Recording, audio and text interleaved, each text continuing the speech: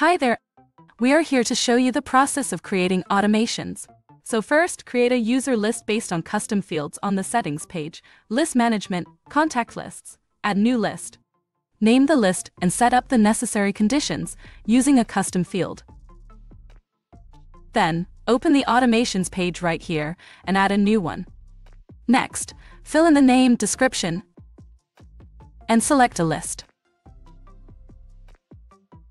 You also can see two different types of automations. The first one removes the recipients from the automation after all steps are done, which means the same recipient won't receive an email more than once within this automation. The second one allows adding users to the automation again, so that an email can be sent to the same recipient whenever they match the conditions you define. Click the Create button to save the changes. After, edit the new automation and configure some steps. For example, you can set up a delay, so click Create New Step, select the delay type, name it,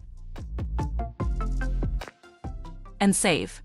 To point out the time, click Change Delay, but pay attention as you need to type the time in hours.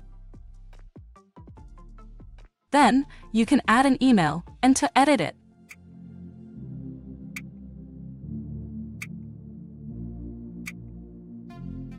click Modify Actions. Here you can use templates, write an email from scratch, select the assignee and brand, and so on. Also, there is a way to update user or ticket custom fields or add tags. So, after the automation is launched, user and ticket custom fields will have a new value or tags will be added, so it is easier to filter tickets.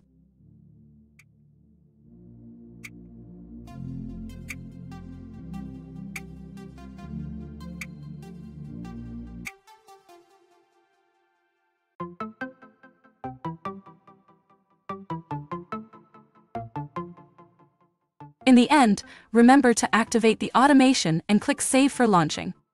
If this tutorial is helpful, subscribe to our channel and visit the website to learn more about Zendesk applications.